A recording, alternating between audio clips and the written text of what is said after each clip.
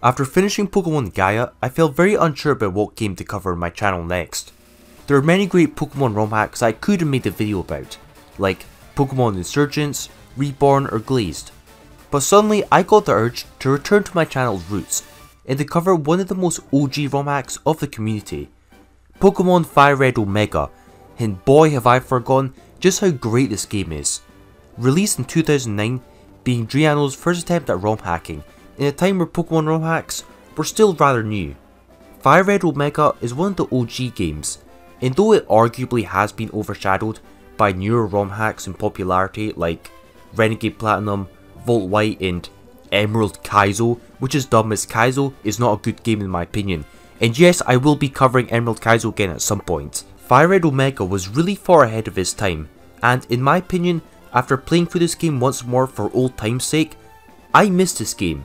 It's just as fantastic as I remember, and though it isn't as fancy or innovative like newer Fire Red hacks like Pokemon Nameless Fire Red, Omega still holds up to this day, and is definitely worth a shot if you haven't played it already. There's a lot to analyse about this game, but in short, what really separates this game from other iterations is that while it does improve on the base Fire Red and adds to it, at the same time it feels very authentic and doesn't completely change the game from a mechanical standpoint. All the old school Generation 3 mechanics in Pokemon are here, with only a few minor buffs and changes. While most of the Generation 3 mechanics like the old physical special split system, the fact that many Pokemon were just unbalanced by nature and just less viable compared to others, and single use TMs are all still here, it makes the game feel true to the original and pretty authentic. Well, most would argue that these features were dated and unbalanced, which to be honest, they kinda were. Game Freak removed these for a good reason. I missed playing with the original Pokemon, unchanged. The old physical special split that I used in my childhood was pretty nostalgic to see again. Omega simply adds more Pokemon in difficulty to a classic game, making it better with more stuff, but keeping the core mechanics of that game intact. To me, this game felt like the definitive Fire Red experience in Generation 3. Yes, Nameless Fire Red is amazing, but it really changes the game into something else. It's its own thing, and should be compared differently. Omega, on the other hand, simply allows us to relive our childhood favourite, with some improvements, while still making the game a nostalgia trip. A lot of players in the community have said how they personally don't like it when a ROM hack takes too many liberties with the base game, and don't like the idea of adding future generation Pokemon to older games, like how Nameless Fire Red added Gen 6 Pokemon. I can understand how you might find it weird, where you can find a Bundle B in Generation 3, so I understand that. If you fall into this category, then you'll appreciate Fire Red Omega, as it does make a few changes, but it doesn't change the game too much to where it's unrecognisable. This is still authentic to the original game that it's based on. If you've never experienced the old Generation 3 games like I did back in like 2006, then Fire Red Omega is definitely worth a shot, as it does fix some of the issues of the original Fire Red, and is almost literally the same game, but just better and way more fun to play. I'll be explaining why this game still holds up to this day, then I'll talk about any potential criticisms, though there aren't too many to talk about. Now, before I go into more depth about this game, I'll recap what Fire Red Omega improves from the original. The mechanics are mostly untouched, and there aren't too many quality of life changes added. The changes are more to do with streamlining and adding more things in the game, without changing it completely. The first and arguably most important change is that now in this game you start off with a national dex. All original 386 Pokemon are obtainable here. Being the first ROM hack I ever played, this feature blew me away, and while newer games have blown this number out of the water, the fact that I can play my childhood favourite with all my original favourite Pokemon was so fun, as I was never able to do this on the original Fire Red, more than doubling the Pokemon in the base game. This added so much choice, options, team building, and replayability. The fact that I never played a Johto game prior to this meant that I never got to use a lot of the original Gen 3 Pokemon, and this game gave me so many new Pokemon to play with. Also, while I have mentioned this before, I cannot express how much I love the fact that all trade evolutions and version exclusives are now obtainable in this one game without the need to trade. Thank God for that. Finally, I get to experience Fire Red with Machamp, Alakazam and Gengar, and even newer additions like Gorbis and Huntail, which were such a pain to get in the original Hoenn games. This natural text from the start was especially fun for nuzlocking, but even for normal playthroughs also, due to how diverse the first few areas of the game were, which I need to give a lot of credit for. Nameless Fire Red had over 700 Pokemon in it, which is a huge amount, but a lot of people, including myself, noticed how despite that huge number, many of the routes in that game felt kind of empty in a way. Anyone who's played that game will know what I'm talking about. The game was purposely made so no one route would be overcrowded. The issue with that is that the early game was kind of annoying, as the few Pokemon that were available weren't very viable for the first gym, and it made replaying the game less interesting, as at first you would almost always run into the same few Pokemon over and over again, and would continue to do so throughout the game. Omega is different, as the first few areas alone were very diverse, with a very large amount of different Pokemon that you could catch before even entering the first gym, adding a huge amount of replay value, especially for nuzlocking, as you can restart the run 10 times and have a unique starting team every single time. Well, it is true that all the conventionally weak early game Pokemon from the first few generations are still here, like Poochyena, Rattata and Caterpie and such. Unfortunately, these mons were really not viable at this point, and they're still not very good in Fire Red Omega. Despite this, there were, however, lots of really useful and viable Pokemon that you can get before even entering Viridian Forest. Houndoom, Nidorans, Doduo, Staryu, Borbot, Shroomish, Ralts, Mareep, and even Clamperl, and many more. Such a huge variety of types and useful Pokemon, many of which can be extremely useful at some point. And while encountering something like a Rattata may be annoying, as unfortunately it is simply power crept in the late game, at least with dupe claws and nuzlocks, it does free it up from later areas. If you're doing a normal playthrough, then that's not really an issue. You'll have a huge amount of control over your starting team, and can even craft a team potent and balanced enough to beat the entire game if you wanted to, just from the first two routes. Brock especially can be trivialized if you prepare properly, despite him being pretty challenging normally. But if you're nuzlocking, this is so much fun, as a single encounter clause adds a lot of tension to your playthrough, and there are so many different possible combinations of Pokemon that you can use. You have no idea what you're going to get in the first few routes. You'll almost always get a starting team that you've never used before, making every playthrough feel unique. The fact that you get the Old Rod so early on in this game, and the fact that most towns have grass in them, makes nuzlocking even more convenient to do.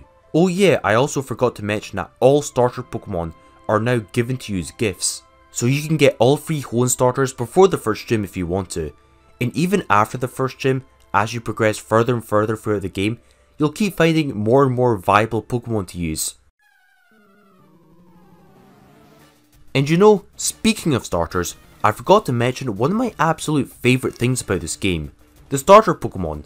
And I'm not talking about the conventional ones like Bulbasaur and Charmander, oh no. In this game, you begin your journey with Magby, Elekid or Smoochum, which is completely different from any other ROM hack, and a really fresh set of Pokemon to use. I guess rather than being based off the classic fire, water, grass setup, they're based off of the elemental punches, and arguably there's still a bit of rock, paper, scissors interaction going on here, as Electabuzz is usually able to beat Magmar. Magmar obviously beats Jinx, and Jinx can usually beat Electabuzz. But what makes these Pokemon really noteworthy is how they got seriously buffed in this game, making all 3 of these Pokemon big threats, feeling like proper powerhouses to use. All of their forms got plus 10 added to all stats, along with a vastly improved move pool, such as getting all elemental punches and even new signature moves. I don't know what it is, but I just adored using the starter trio. Maybe it's a nostalgia of being my first ROM hack that I've ever played. There are Pokemon which look really cool, but at the same time, I never get to use them in playthroughs in the base games, so it's really nice that in this ROM hack, they're very viable. The fact that they're new to me adds a lot of replay value, especially as they're all very viable and powerful in this game, compared to the other Pokemon that you encounter. Electabuzz could be argued to be the best starter, due to how its speed stat is extremely high now with the plus 10, with a respectable special attack stat also, and a huge variety of coverage options. Thunderbolt, all elemental punches, which are special in this game, Thunder Wave, Psychic, some physical moves like Cross Chop, and even Volt Tackle as a new signature move.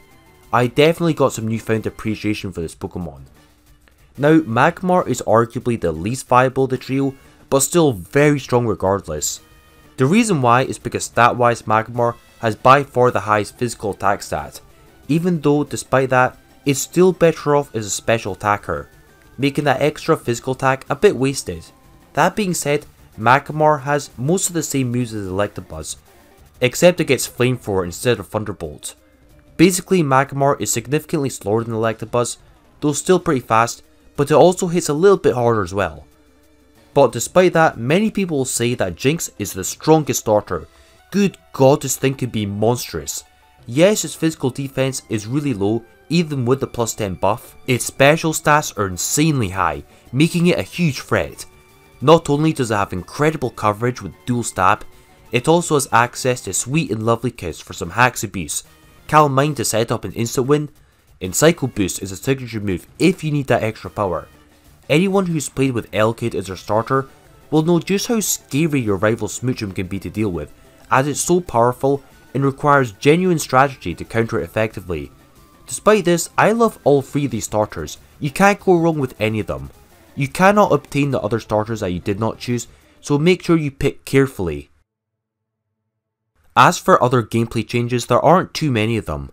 There are a few quality of life changes, such as getting access to new items which you couldn't have done before, like the lucky egg. It's a lot more easy to get now. And a decent amount of balance changes, but not too many. A few Pokemon got slightly improved, such as how Victory Bell and Blossom can now learn Leaf Blade by leveling up, which is really nice. TM Dig got buffed. Magcargo got a special attack buff, along with Corsola getting some stats increased. There are some buffs and rebalances, but nowhere near to the extent of games like Renegade Platinum, where almost every Pokemon got revamped in some way.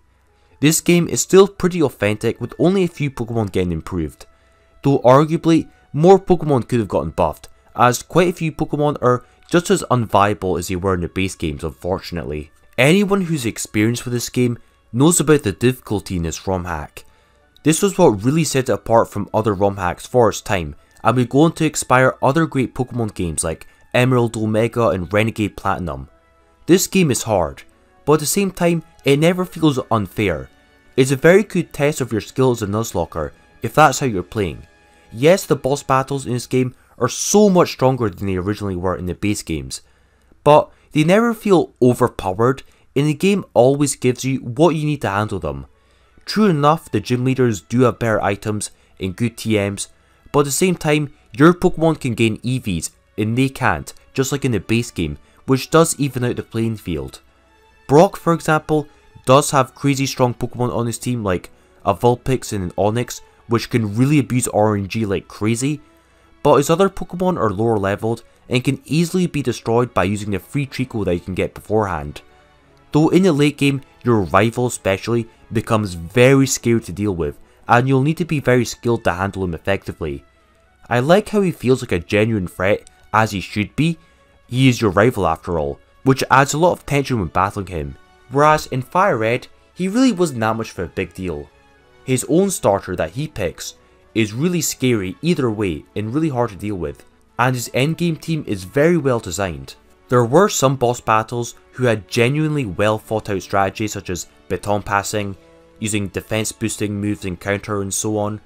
Don't let your guard down in the boss battles, but I will say also that be very careful of using stat boosting moves, as they can trivialize the game, just like they can in the mainline games. Unfortunately, the AI is kind of limited, it's always been like that. In one run I abused the hell out of Dragon Dance Gyarados, and it was way too overpowered, so only abuse stuff like this if you purposefully want to trivialize the game. Now, one of the things that I was wanting to discuss in this video was how Fire Red Omega didn't incorporate the newer mechanics that would get introduced later on in the series, like how Gen 4 introduced a physical special split, or Gen 5 brought in the infinite TMs, and other new balance changes. This game feels like a Gen 3 experience through and through, and while most would argue that things like the old physical special split was outdated, I did enjoy getting to experience it once again.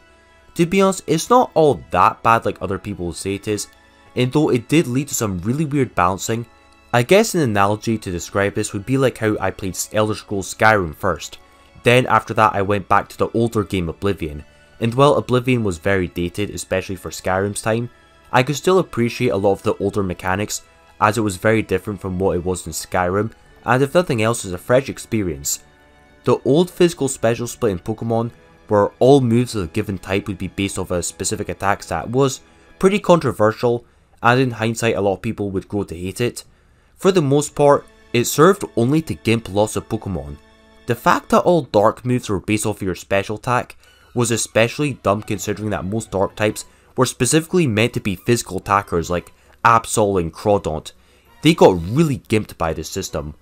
But for some reason, Bite was a special attacking move, which was really weird. Ghost type moves being based off of your physical attack was really dumb, especially because of how Pokemon like Gengar had no usable stab moves due to his physical attack stat being awful. Same goes for special attacking dragon type moves, which was made worse by how the move pool back then was a lot more limited than it was in Gen 4. Game Freak would fix this problem in Generation 4, with good reason, as these Pokemon that I mentioned, like Gengar and Absol, suddenly became way better like they were originally meant to be with the addition of the physical special split. You could argue that some Pokemon like Houndoom were better off in Generation 3 system because Crunch was special, so it could take advantage of that, as Crunch was the only viable dark move in Generation 3, but Gen 4 would remedy this by adding Dark Pulse and Crunch, making both physical and special attacking dark type Pokemon happy. While the old Generation 3 split was interesting to see again, I totally get how a lot of people didn't like it in the end. However, were any Pokemon actually better off without the physical special split? That's not something you hear people discussing. Most people acknowledge how Pokemon like Gyarados got gimped without the physical special split, but there were a few Pokemon that did legitimately prefer the old system. The Fire Red Omega starters all thrived without the physical special split, specifically because they were all special attackers. Yeah, you could use physical attacking Magmar with things like Cross Chop, but why bother? The fact that they all got access to the elemental punches early on, which were special in this game, gave them amazing coverage because of that, being able to hit so many things super effectively. Another good example is how Alakazam also got access to the elemental punching moves in this game, letting it easily destroy lots of Pokemon with its super high special attack stat, which it wouldn't have been able to do in Generation 4. Though these cases of Pokemon being better off under the Gen 3 system are pretty rare though. Generation 3 is old now by our standards and has been outdated in a lot of ways. The balancing, such as how a lot of Pokemon's move pools were really bad, which was made worse by how TMs were only single use back then and couldn't be rebrought. This was a very annoying feature. Poison type Pokemon like Arbok literally had no good moves to use. The only strong poison type move that you could get was TM Sludge Bomb, which was pretty strong. But you could only get that TM from the post game after you've already beaten the champion, which is really dumb, and it's also made worse by the fact that it's single use. So basically, if you want to use something like an Arbok in your playthrough, you have to use HM Strength as its strongest move. Just lovely. Beedrill also had to rely on like Signal Beam as its strongest move, which it only learned once it was already a really high level, but at that point there would be absolutely no point in using Beedrill as it would be so power crept at that point. This lack of balance in a lot of Pokemon made Nuzlocke in the game feel pretty frustrating at times, especially late game, as even though you caught a lot of Pokemon in your PC, a lot of them at that point will not be very viable. Damn, and to think that there are a lot of people who think that infinite TMs was a bad idea. The idiots. These make up the majority of the complaints that I've got for this game. The lack of balancing, single use TMs, and how a lot of Pokemon got gimped by the lack of physical special split. Another possible complaint is that at some points, depending on the player, the grinding process in this game can be a bit of a pain, but this really depends from person to person. Personally for me, the grinding was actually pretty fast because I was able to play Fire Red Omega on an emulator which had 1000% speed up to make grinding so much faster than it would have been otherwise. But if you don't use speed up, then the grinding will be pretty slow for you. You can get a lucky egg in the mid game easily in this game, so there's that, and there are rematchable trainers after the 7th gym who use Blisses, so that does make grinding a lot more convenient. And while the post game Elite Four is very high leveled, you can get access to a grinding spot of level 100 Blisses to make grinding pretty much effortless like in Renegade Platinum. If you're Nuzlocke in this game, you'll need to get used to grinding. Unless you're extremely good at this game, and you can just sweep everything without losing any Pokemon. But be warned, if you're nuzlocking this game blind, then don't be surprised if you lose a lot of times, because I sure as hell have.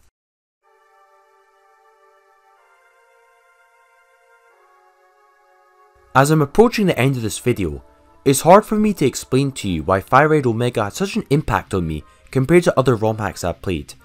Maybe it's a fact that this game was the very first Pokemon ROM hack that I've ever played. I think I started playing it about 10 years ago when I was still in school. And because Fire Red was the first Pokemon game I ever played, it was such a nostalgic experience. It is true that many people naturally feel very attached to games that they played as children a long time ago, which can explain why a lot of old games, like for example the original Final Fantasy, get a lot more recognition than it deserves. Even though the game is objectively a broken mess, people just like it as it was the very first Final Fantasy game, so it does get a lot of nostalgia points for that. So maybe I am being overly nostalgic towards Drayano's Fire Red Omega, and maybe you might not agree with my assessment. Despite that, I'll stand by and say that this is one of my all-time favourite Pokemon games. Yes, it doesn't do any of the crazy stuff that games like Pokemon Clover did, but Omega is a game that is very simple at its core, giving a true generation free experience and a greatly improved version of the original Fire Red. Cause let's be honest, the OG Fire Red, it was a good game and all, but it had almost negligible difficulty in a much smaller variety of Pokemon. The replay value of Omega means that I've got a reason to return to this game again and again over time. When I finally managed to nuzlocke my way to Elite 4 for the first time in my grueling Extreme Nuzlocke Challenge, battled my way through the gauntlet and won, it was such a tense experience. And I don't know what it is, but there's something about this post game that just captivates me. Maybe it's the upbeat and relaxing music. It's such a cool feeling where even though you become the champion in this really hard game, there's still so much to explore and to do in this game, and even greater challenges to aim for. Beating the post game after going through so much my Nuzlocke, so many casualties and near losses again and again, was almost emotional for me, similar to my experience with Renegade Platinum and Pokemon Clover. Unlike the base Fire Red, the final boss in Omega is truly worthy of being your rival and felt like a genuine final battle. This game was such an experience for me and I damn recommend it to everyone if you haven't played it already. This pretty much concludes the video and I hope you enjoyed this. Stay tuned for my next video, and if you like this style of video then support it so I can make more like this. Next video will most likely be an Extreme Nuzlocke of this game, as last time I technically didn't complete the entire run, I did fail at the very end. So until then, stay tuned for the next video. This is Ding Dong, signing out.